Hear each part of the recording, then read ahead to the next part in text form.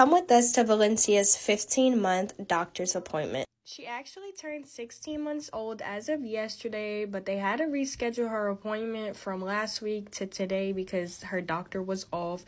So I got her dressed in this cute little flannel with her leggings and her boots. It was a little cold outside today, but it actually felt really good. So she brushed her teeth. She loves to brush her teeth.